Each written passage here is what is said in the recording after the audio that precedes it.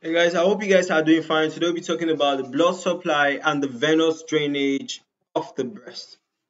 Our focus is to discuss the blood supply and venous drainage of the breast. Okay, so this is basically blood supply, and the blood supply is basically from the internal thoracic artery, having its branches from the its branches are the medial mammary branches, and this one up here is the anterior mammary branches. Okay, then this is like from the medial side. Okay, then blood supply from the lateral side, we have the lateral thoracic artery.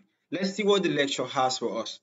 The arterial blood supply to the breast is derived from the internal thoracic artery, also known as the internal mammary artery, and the thoracic artery. Okay, also the thoracoacromial artery and the posterior intercostal arteries.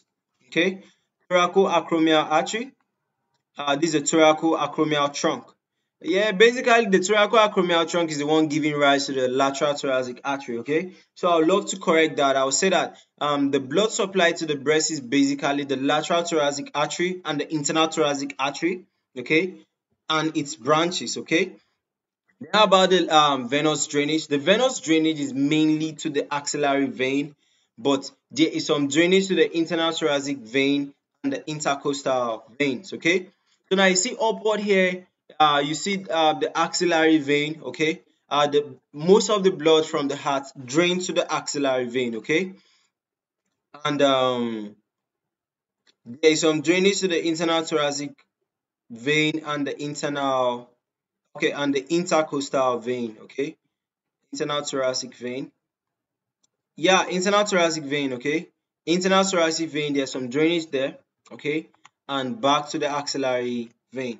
And intercostal veins too. Intercostal veins are actually not here. Okay, but intercostal veins are the veins that are in between the costal bones. Okay, so guys, both sexes have a large concentration of blood vessels and nerves in the nipples. And the nipples of both women and men can become erect in response to sexual stimuli.